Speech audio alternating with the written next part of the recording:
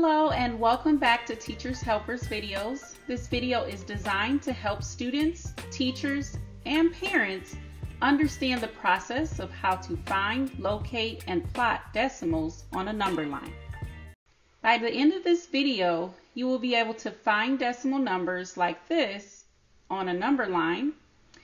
Before we get started, please give this video a like and comment below, and please subscribe to this channel if this is your first time here. I want to thank you for watching my video, and let's get started. Before we get started, let's look at a few vocabulary words that are very important for this lesson.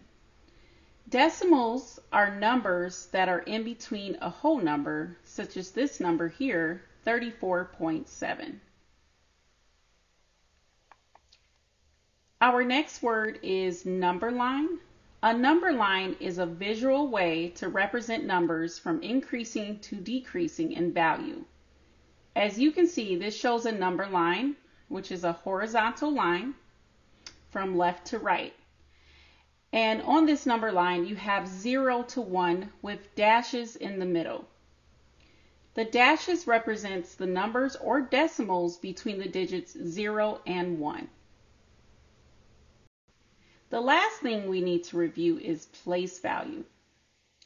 The decimals that we will talk about today are in the tenths, hundredths, and thousandths place. These words have a THS at the end and are quite different from tens, hundreds, and thousandths. We write a decimal number with a point in the front and the decimal digits to the right of the period or point. The correct way to read this decimal number is 8.745.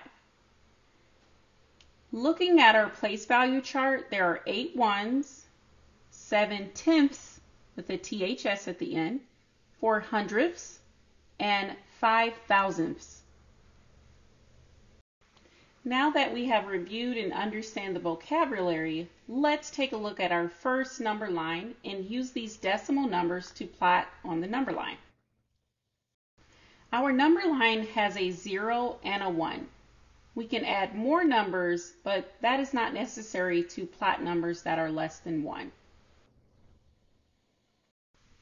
Now what we're going to do is find the halfway mark, which is 0.5, so that it makes it easy to narrow down where these numbers should be placed on the number line. Since the dashes have been given to us, there are 9 dashes between 0 and 1. So 0.5 is located here, right here in the middle. I counted the number of dashes and 5 is in the middle. Now 0.85, our first example, is bigger than 0.5. So should we go to the left or right side of 0.5? If you said to the right, you are correct. It is bigger than 0.5 because of the digit 8. Now, if you want to learn more about place value with decimals, go ahead and check out this video above or wait until this video is over to take a look at that. So we can count up to 0.5. We have 0.6, 0.7, and 0.8. The next digit is 5, so we would be located right here in the middle of 0.8 and 0.9. Let's place 0.85 here. Our next decimal number is 0.23. This number is between 0 and 0.5. Let's count the dashes. We have 0.1, 0.2. So our number has 2 tenths and 3 hundredths. So it's just slightly before the halfway mark of 0.2 and 0.3. As you can see, we take digit by digit to place the decimal numbers. Our last number is 0.459. Try to figure out where this is located. If you said to the left of 0.5, you are correct, which is the halfway mark. Look for the 0.4 mark, and our number is slightly before the middle of 0.4 and 0.5 because 0.459 is slightly smaller than 0.5. Okay, let's try this example. You can pause the video to try to figure out where the decimal number should be located. We have a number line that measures from 2.8 to 3.0.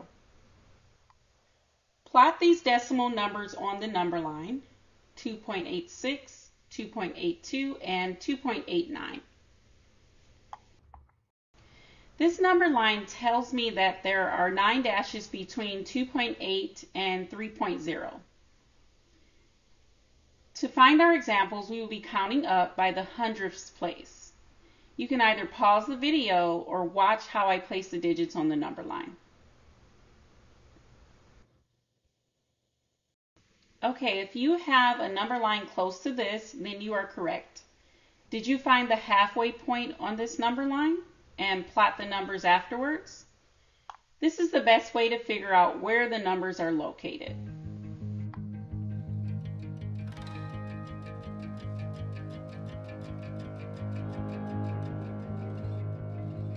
Using the same number line, let's add another digit to these numbers. Where would 2.867 be located? 2.823 and 2.899. You see that we added one more digit in the thousandths place.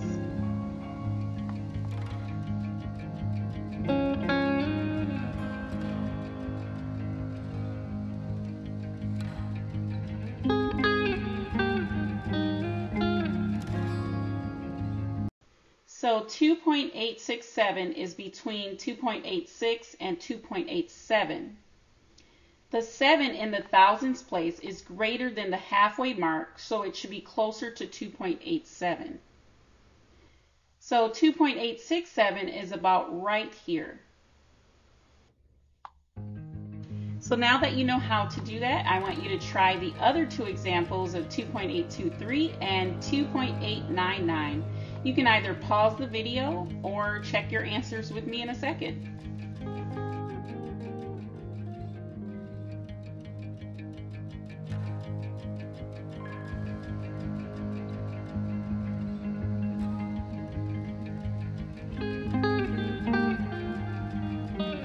I want to thank you for watching my video again today, and please feel free to comment below on some video ideas that you're interested in, and check out my TP's Tea store, which has all of the vocabulary words that are listed in this resource.